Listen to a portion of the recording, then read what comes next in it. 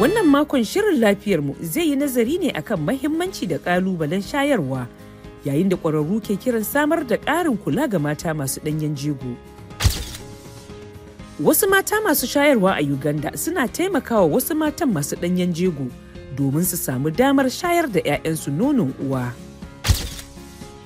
Sannan zuwa wani lokaci ne kuke ganin ya kamata iyaye mata su shayar da 'ya'yansu nonon uwa?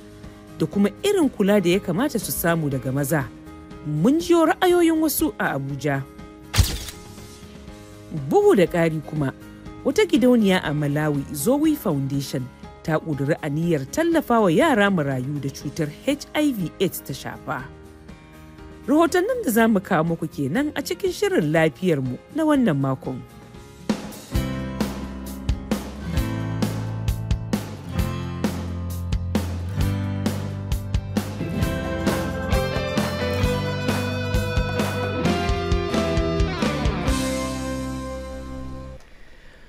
Barkanku da sake kasancewa da mu a wani sabon shirin lafiyarmu tare da ni Aisha Mu'azu.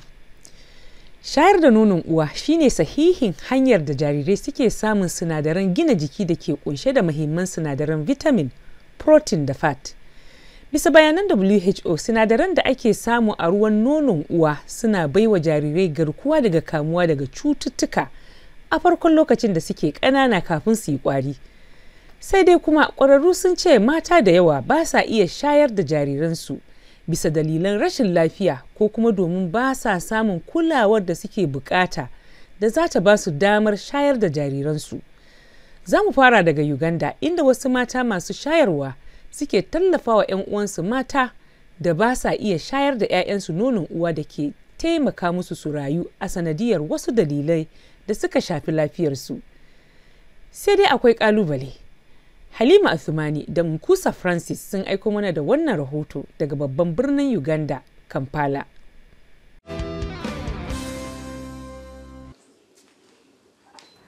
A watan Maris, matsalolin da Mbabazi Resti ta fuskanta a lokacin da take da juna biyu sun sa sai da likitoci suka yi mata tiyata cikin gaggawa.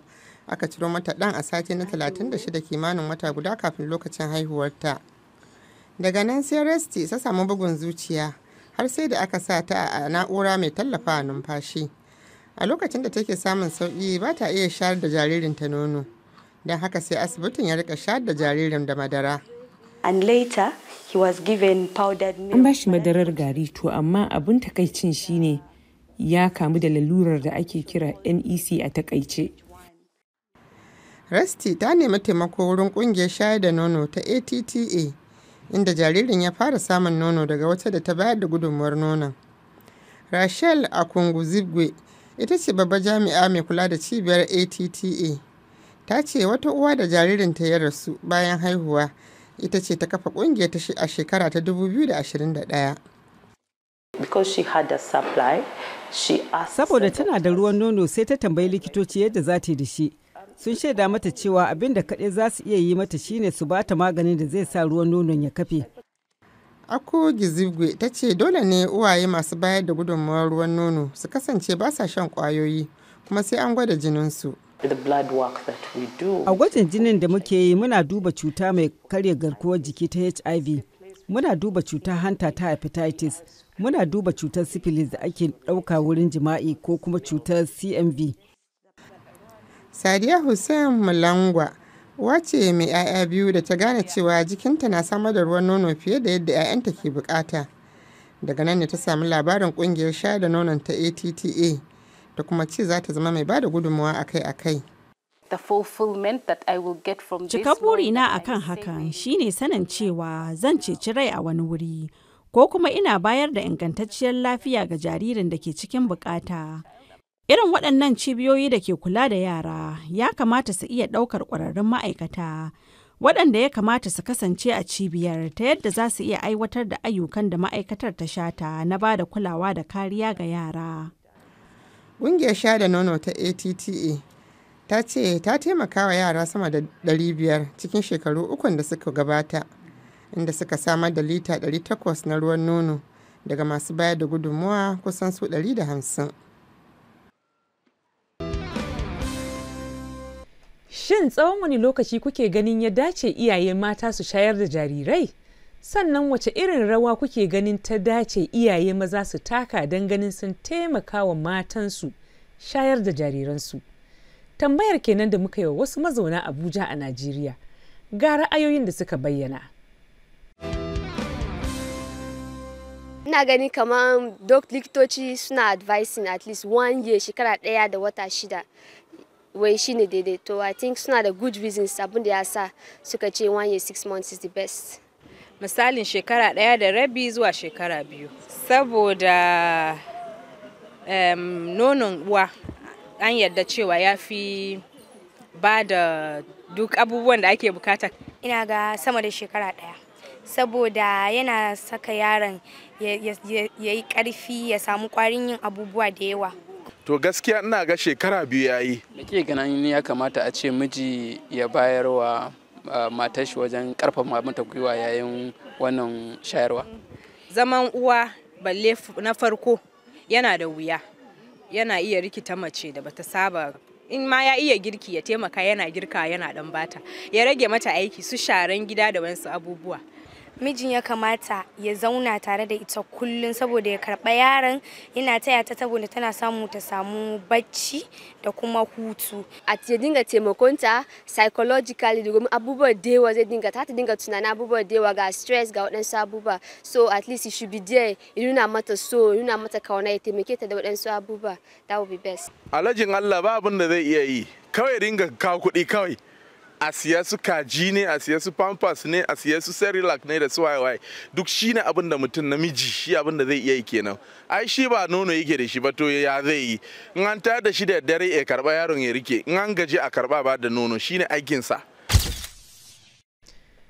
Rabi'a Anisa Idris matashiya ce da take aikin kula da lafiyar kwakwalwa ta hanyar ba da shawarwari a Najeriya. Tana ɗaya daga cikin akalla matasa 700 da suka ci gajiyar shirin Yali, wato Young African Leaders, ƙarƙashin shirin Mandela Fellowship a nan Amurka. A makon jiya ta kawo mana ziyara nan ofishinmu a birnin Washington DC, inda ta fayyace wasu al'amuran da ake musu gurguwar fahimta akan lafiyar kwakwalwa a Najeriya. Idan aka yi maganar lafiyar kwakwalwa, shi jiki dama yadda Allah ya halicci ɗan adam, wata rana yana lafiya, wata rana yana rashin lafiya. Yau kana iya tashi kana ciwon ciki ko kana ciwon kai, kuma za a ɗauke shi as rashin lafiya ne, za a kai ka asibiti ko a nema maka magani.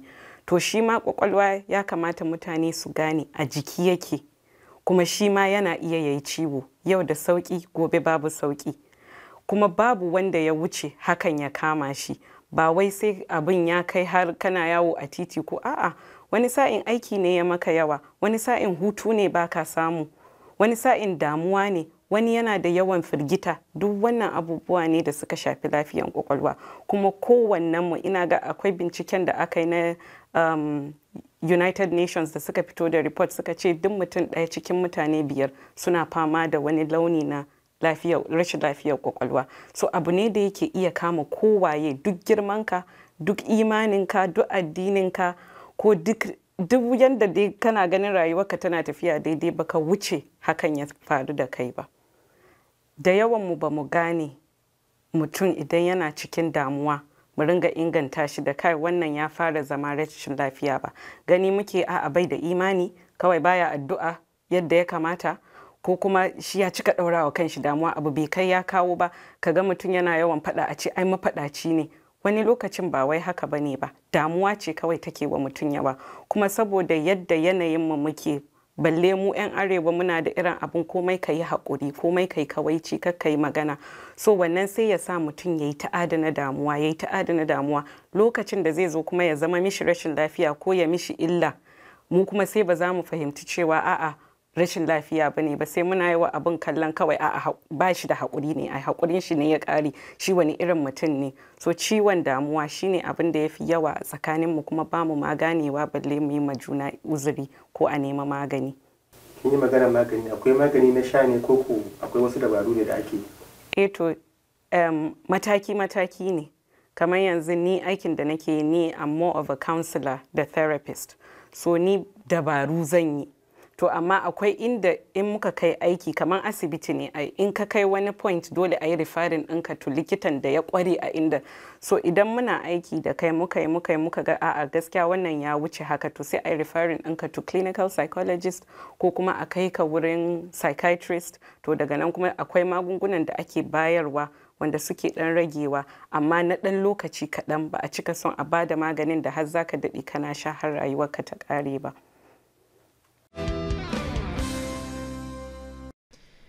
Bisa alƙalman WHO na bayan nan, a ƙasar Malawi aƙalla sama da kaso 15 na yara da ke ƙasa da shekaru 18 marayu ne, wanda da daman su iyayensu suka mutu sakamakon cutar HIV da AIDS.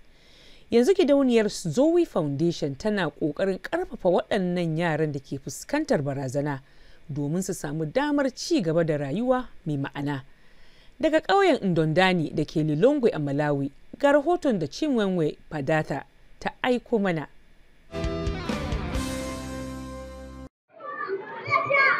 Wannan ita ce gidauniyar Zo, wurin da marayu da sauran yara marasa galihu sama da 100 na ƙauyen Indodani na ƙasar Malawi suke samun mafaka. Tumwani Chilenga mai shekaru 28 ita ce ta kafa gidauniyar. Na kafa gidauniyar ne saboda matsalolin da marayu da dama suke fuskanta. Don haka na yi tunanin kafa gidauniyar don kula da su da kuma sama musu abin biyan bukatunsu. Chilenga ta ce gidauniyar tana taimakawa wajen sama wa yaran abin da suke bukata don samun nasara a rayuwa. Muna samar da ilimi, abinci, matsugunni, tarbiyya da sana'o'in hannu iri daban-daban kamar noma, ɗinki, kafinta da dai sauran abubuwa. Wasu malamai a cikin al'ummar kamar Nyuma Banda suna ba da ilimi kyauta a gidan marayun.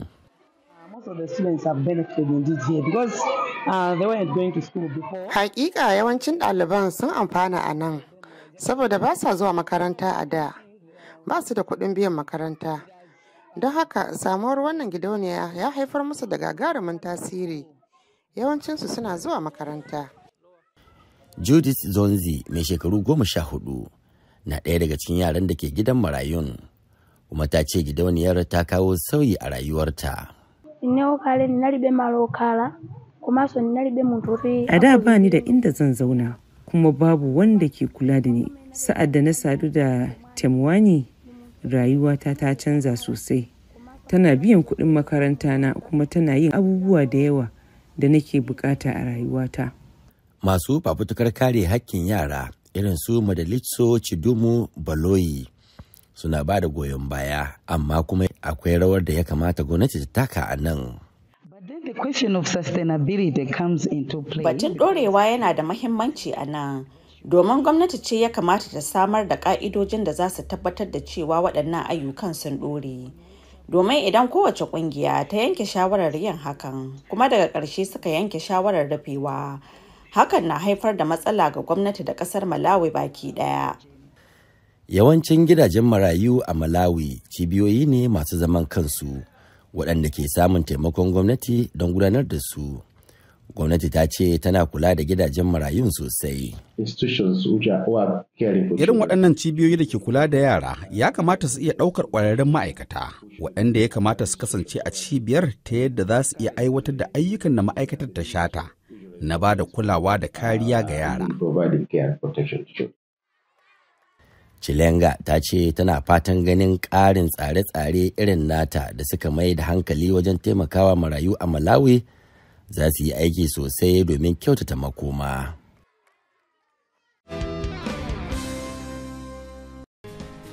Iya rahotannin da muka muku tanadi a cikin shirin lafiyarmu na wannan makon kenan. Sai a ci gaba da kasancewa tare da muryar Amurka a adireshinmu na yanar gizo a www.voahausa.com domin samun ƙarin bayani a game da lafiyarku da manyan ci gaba a fannin kiwon lafiya. A tara da mu a wani sabon shirin zuwa makon gobe, amma kada a manta, ku kula da lafiyarku sannan ku kasance cikin ƙoshin lafiya. Ma'asala.